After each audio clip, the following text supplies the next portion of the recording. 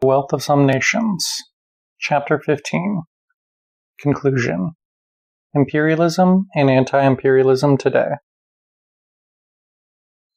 Our conclusion to the present work examines some of the major issues facing anti-imperialist labor internationalism at the present historical conjuncture. In particular, we will argue that even as U.S. hegemony faces great challenges worldwide, there is little possibility of authentic anti-imperialism gaining ground in the major imperialist countries, where the population continues to benefit from consumption levels and occupational structures established by imperialism.